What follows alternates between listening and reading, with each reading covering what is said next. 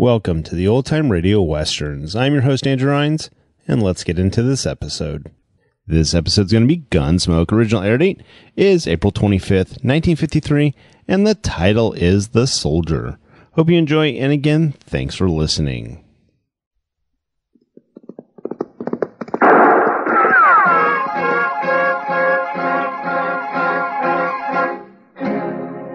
Around Dodge City and in the territory on West, there's just one way to handle the killers and the spoilers, and that's with a U.S. Marshal and the smell of Gunsmoke.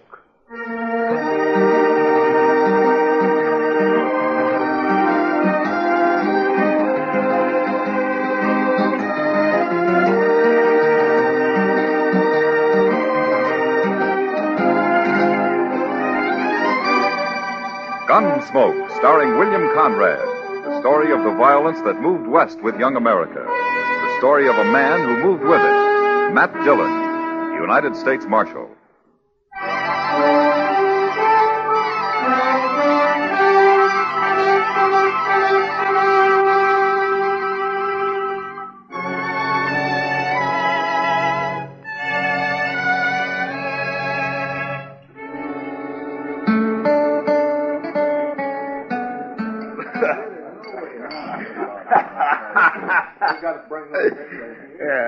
What'd you say your name is, soldier?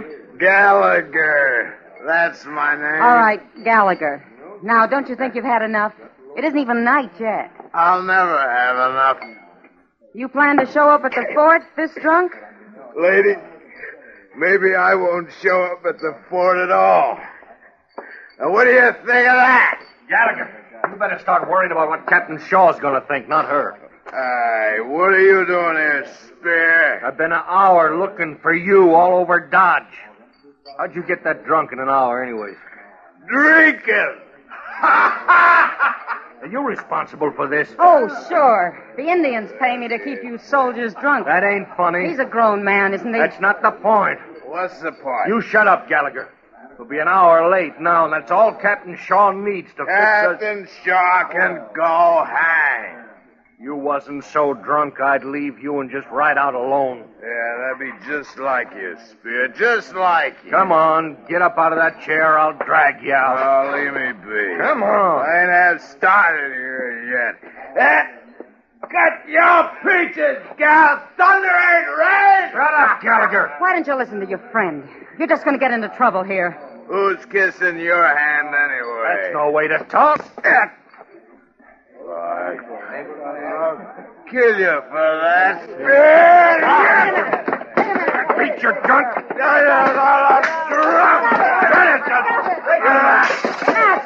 Matt, make him stop. All right. You want the same treatment, soldier? Huh? I had nothing to do with it, Marshal. What? He was drunk.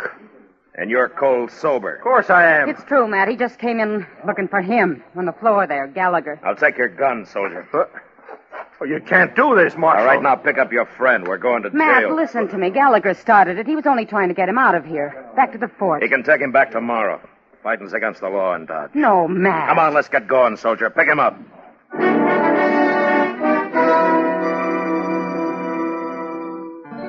The past week, we'd had nothing but trouble in Dodge. Men had fought and gouged and knifed and shot each other till I began to wonder if they gave a thought to anything else in the world. It had set my temper on edge, and I suppose I'd become as bull-headed as they were. Anyway, I threw the soldiers in jail and went off to supper and forgot about them. For some reason, the town was reasonably peaceful that night. The change sort of took the edge off of me. Next morning, I felt half human for the first time in days. I turned that cowboy loose early, Mr. Dillon. He seemed tolerably repentant. Well, he should be, Chester. But those two soldiers look pretty glum. What are you going to do with them, sir? Oh, yeah. Well, you better go back and let him out, huh, Chester? We'll have the army in here looking for him if we don't. Yes, sir.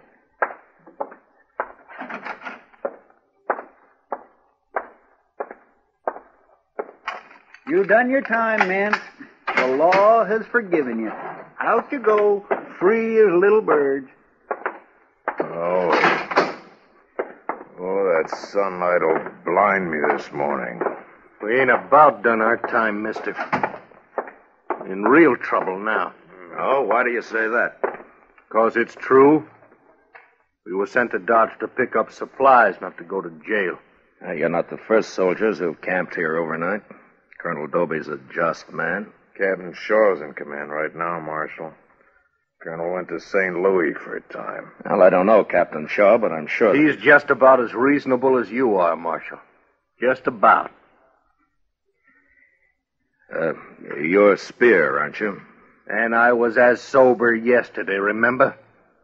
I locked you up for fighting, not drinking. You locked us up. That's all that matters now.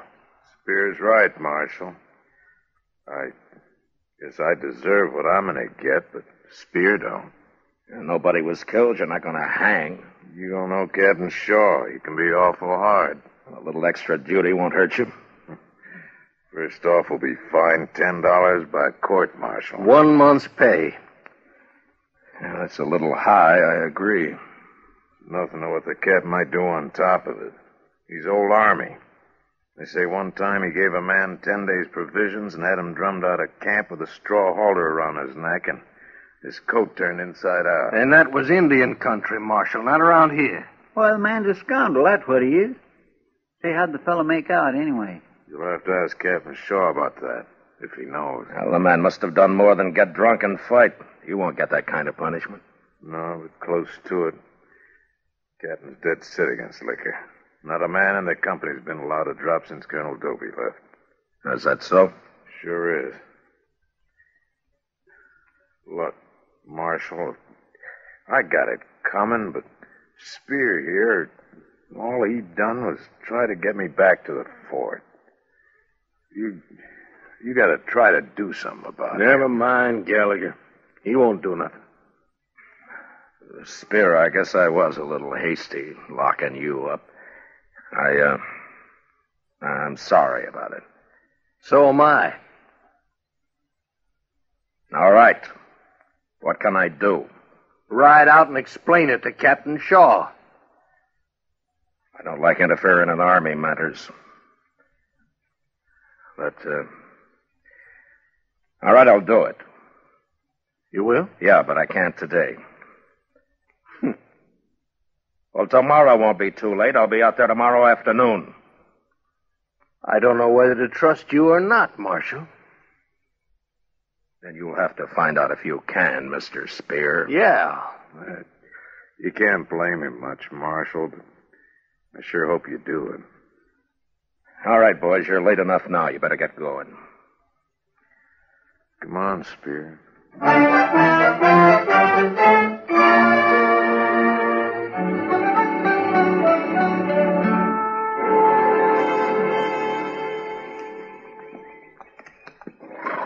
While you're talking to Captain Shaw, I think I'll go see the sutler, Mr. Dillon. He's an old friend of mine.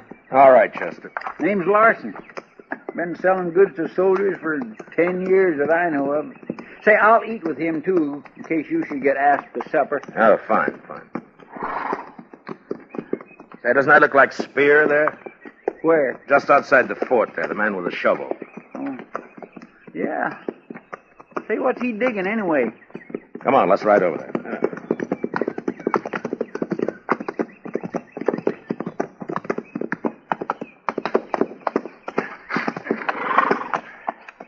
Hello, Spear. You're too late, Marshal. Why? What's happened?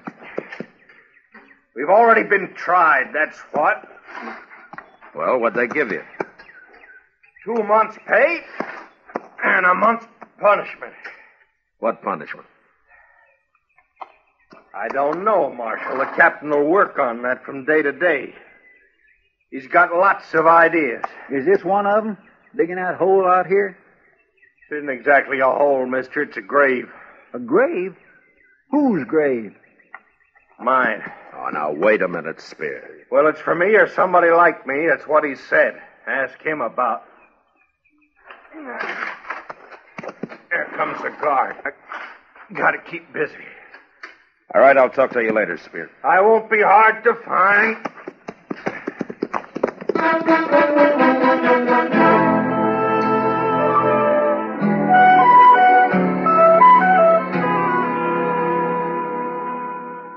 And that's the whole story, Captain. I locked Spear up, too, and for no justifiable reason at all. He was fighting, wasn't he, Marshal?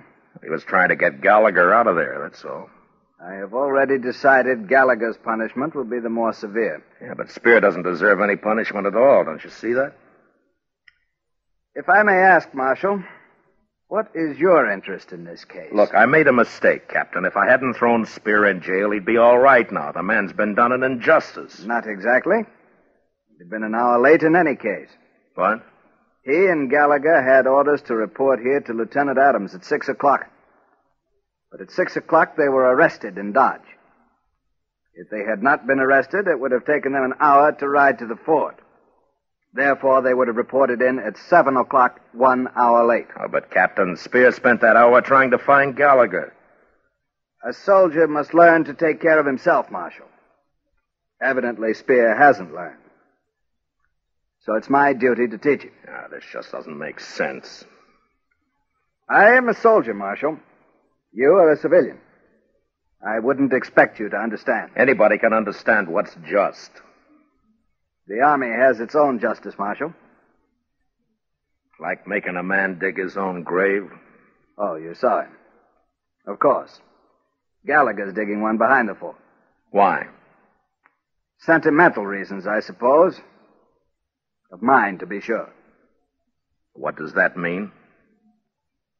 It goes back a long way, Marshal. You see, I served under General Winfield Scott at Veracruz in 47. And I remember an order he once sent down, and it concerned soldiers who'd been found drunk. Now, don't tell me General Scott had them shot. No. His idea was to impress upon the command that such a grave would be wanted sooner or later, either for the drunken man or for some drunken companion. And did the soldiers understand that? Soldiers understand orders, Marshal. Or they can be made to. Tell me, Captain, what do you think Colonel Dobie would do about this? In Colonel Dobie's absence, I am in command of this company. Then Spear will be punished even though he's innocent, huh? This is an Army matter, Marshal. Yeah. Goodbye. Goodbye, Marshal.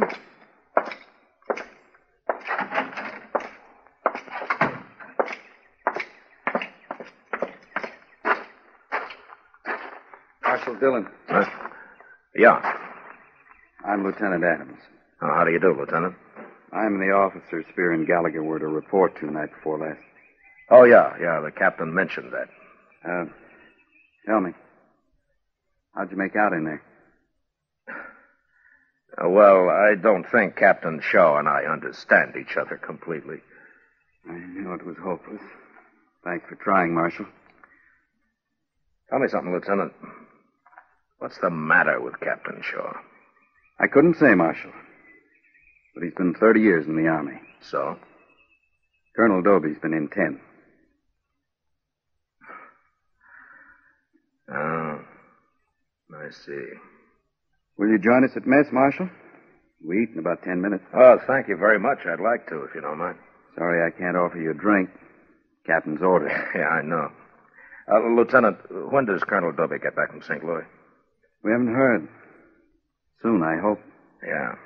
You see, Gallagher can take it. He knows he's guilty, for one thing. Spear, I'm worried about. Already, he's not the same man he was.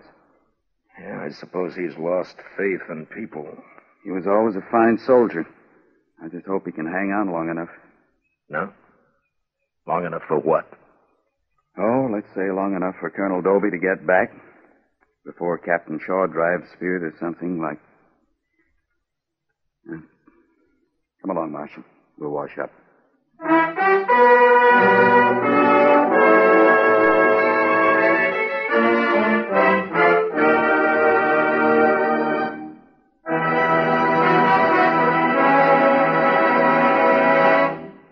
We will return for the second act of Gunsmoke in just a moment. But first, this Monday night, hear CBS Radio Suspense, starring Herbert Marshall in The Man Within by Graham Greene. Also Monday night on most of these same stations, the Lux Radio Theater presents Betty Hutton and Gene Barry in a delightful musical comedy, Somebody Loves Me. Now the second act of Gunsmoke.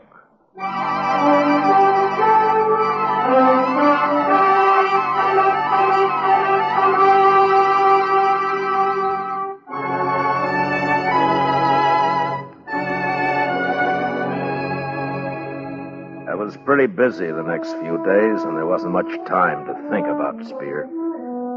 But when I did think about him, I got to wishing I'd never let myself be hired for this job. Nearly a week passed, and then one day, about noon, I went to the office and found Kitty waiting there with Chester. I told her you'd be along any minute, Mr. Dillon. It's nothing serious, I hope, Kitty. Well, it could be, Matt. She wouldn't tell me a word about it. I offered to help, but no, she said. She'd wait until you got here and then... All right, Chester. Well, Kitty. Matt, this morning, about 8 o'clock it was, I was... Wait a minute. Lieutenant Adams. Hello, Marshal. Chester? Hello, Lieutenant. This is Miss Kitty, Lieutenant. Oh, yes, of course. I didn't recognize you, Miss Kitty. That's all right, Lieutenant. I'll be brief, Marshal. It's about Spear. He's deserted. What? Last night, just before chow. How'd you get away? Well, Captain Shaw hasn't had those men guarded very close.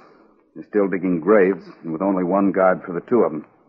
Spear took off when the guard was at the back of the fort near Gallagher, and so... What, have they found him yet? No. But the captain has the whole company out after him. I just posted a couple of men at the depot. Most everyone else is fanned out over the prairie, horseback. You think maybe the captain wanted him to run off, Lieutenant? Maybe that's why he made it so easy, huh? A lieutenant doesn't judge his captain, Marshal. But I'm worried about Spear. He might do anything now. Yeah. I knew you'd be interested, so I just dropped by to let you know what's happened. Well, thank you, Lieutenant. There's something else, Marshal. What? Captain Shaw has ordered me to search the town. Oh? He's sending me 2 more men. I hope you won't object. Well, ordinarily I would, but I understand. Thank you, Marshal. Goodbye, Miss Kitty. Goodbye. Chester? Bye, Lieutenant. Matt, that's what I came to tell you about. Spear is hiding in my room. What? Since when? This morning he showed up about 8 o'clock. Said he has to hide during the day. He promised to leave tonight. But why did he come to you? Well, he remembered I tried to keep him from being arrested that day, and he said I was the only person he could trust. Oh, I see. I don't know what to do, Matt. Is he armed, Kitty? Yeah. Yes, he's armed. And he said if anyone but me tried to get in the room, he'd kill him. He's awful desperate, Matt. Yeah. He's got to turn himself in, Kitty. After the way he's been treated... They'll catch him anyway, sooner or later. He's got to face this thing on his own free will. If he doesn't, it'll ruin him inside. He won't be any good again. You understand what I mean? Yeah. I think I do. All right, then go tell him. I can't, Matt. I'm not a man. He wouldn't listen to me. All right, I'll go. You can't. He'll shoot you as soon as you open that door. Well, look, you'll have to help us trick him, Kitty. No, please, Matt. He trusts me. You want to help him, don't you? Yeah. All right.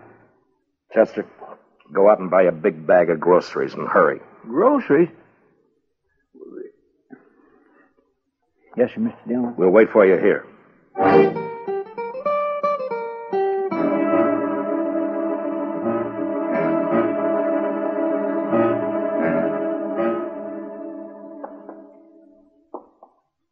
Stay off of your heels, Chester.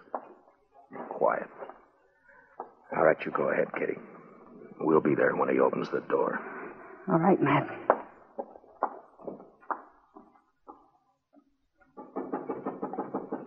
It's me, Kitty. Open the door. I can't hold all these groceries much longer. All right, come on in quick. Take this. My arm's breaking. All right, I got it. Hey!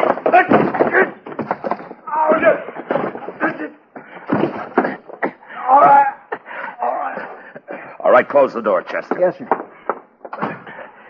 Come over here and take his gun away from him. I got it, sir. All right.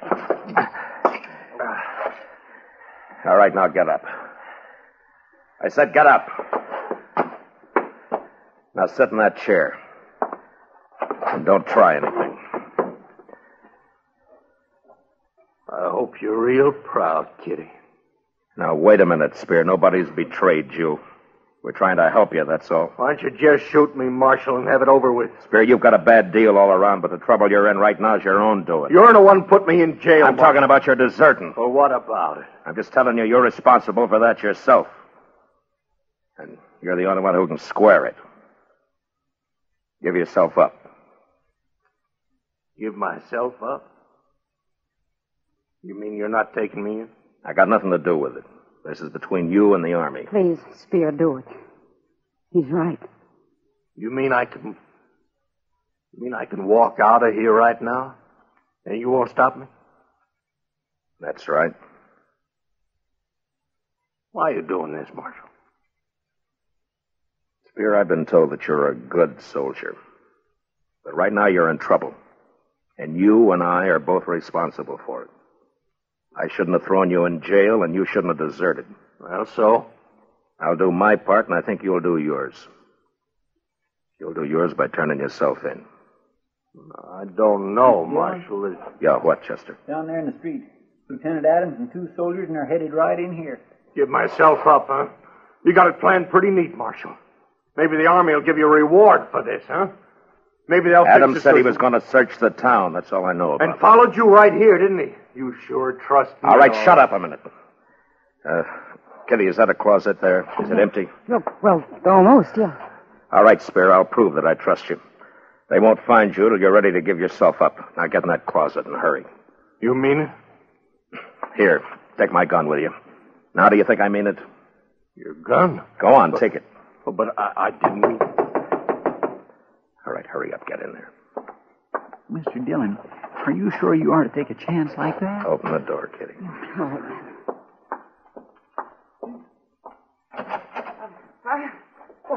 Come in, Lieutenant. Wait here, man. Well, hello, Marshal. How are you, Lieutenant? Chester. Hello. Sorry to bother you this way, Miss Kitty. We're searching the town for Spear, like I told you. Well, I know, but how'd you get here so fast, Lieutenant? Just a hunch. Guess it was a bad one. It sure was. Miss Kitty'd never hide a fugitive of any kind in this world, no matter what he might have done. Chester. Yes, sir. I hope you'll excuse me for bothering you, Miss Kitty. Oh, that's all right, Lieutenant. Well, goodbye. Bye. Bye. So long. All right, Spear, they've gone. You can come out now.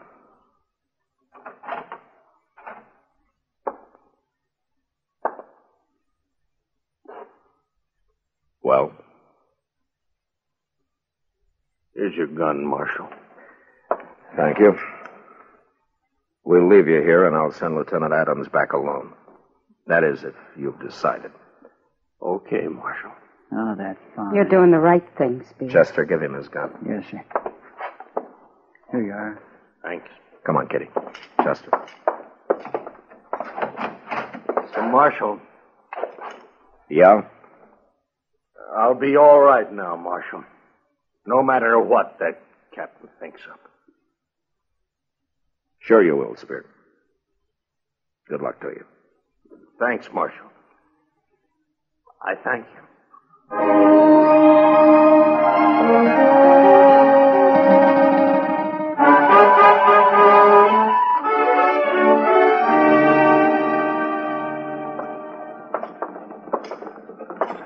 There's Lieutenant Adams right across the street, Mr. Dillon. You and Kitty go on into the Texas Trail, huh? I'll join you later. All right, sir. Hurry back, Matt. Yeah.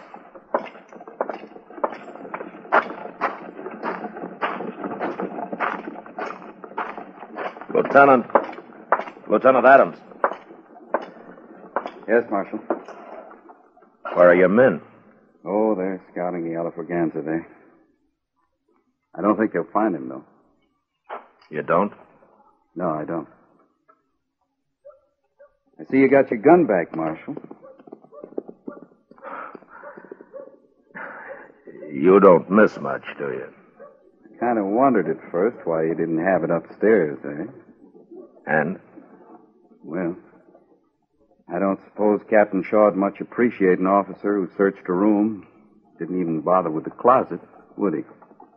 Captain Shaw might not, Lieutenant, but I think Spear will. Is he waiting for me, Marshal? Mm-hmm. It was a mighty long chance you took. It was worth it. Let me know how he makes out, Lieutenant. I sure will, Marshal. Especially seeing as how you kind of got a stake in him now. Well, so long. Goodbye, Lieutenant.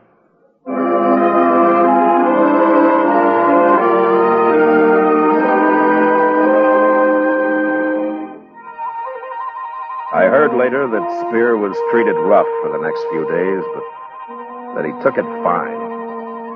And then Colonel Dobie returned to his command, and he decided that Spear had been punished enough. 2 weeks later, Lieutenant Adams, accompanied only by Spear, was ordered on a scouting mission down toward the Cimarron. It may have been Indians, or it may have been the river, but neither man was seen or heard of again. Yesterday, I received a message from Colonel Dobie. A formation is to be held at Fort Dodge, honoring those 2 good soldiers. The colonel thought I might want to be there.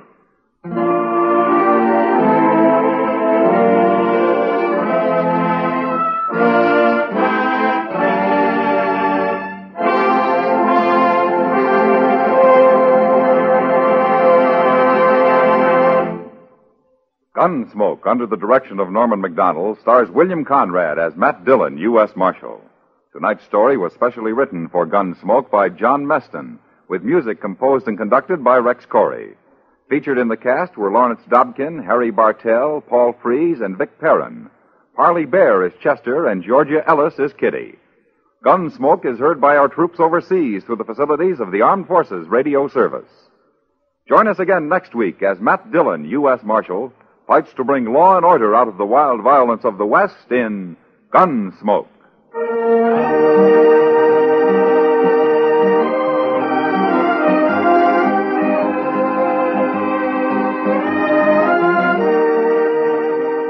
Sundays in the daytime, CBS Radio now brings you a full hour of fun and melody with Arthur Godfrey and all the little Godfreys. It's 60 minutes of the best features from Arthur's shows heard during the week. Remember, Arthur Godfrey, Frank Parker, Jeanette Davis, Holly Loki, the Mariners, Julius LaRosa, and all the rest of the gang are yours on most of these stations for a full Sunday hour, presented by CBS Radio tomorrow. George Walsh speaking, and remember, Amos and Andy are here every Sunday on the CBS Radio Network.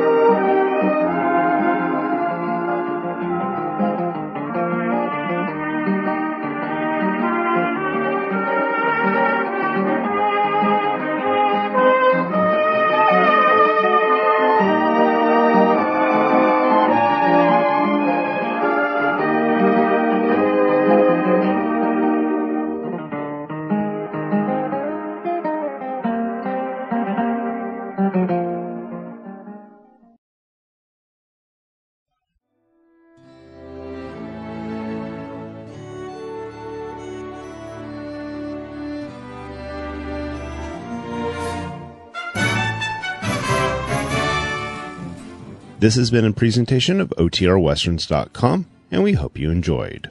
Please take some time to like and rate our shows in your favorite podcast application.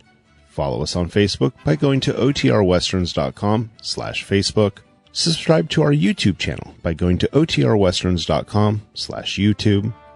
And send us an email, podcast@OTRWesterns.com. You can call and leave us a voicemail, 707-986-8739. This episode is copyright under the Attribution Non-Commercial Share Alike copyright. For more information, go to otrwesterns.com/copyright.